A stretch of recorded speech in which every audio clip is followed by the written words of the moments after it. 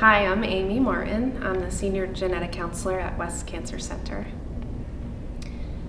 So in addition to a higher death rate for breast cancer in African American women, we also know that African American women are diagnosed with breast cancer somewhat earlier than their white counterparts, and often can have more aggressive disease or triple negative disease.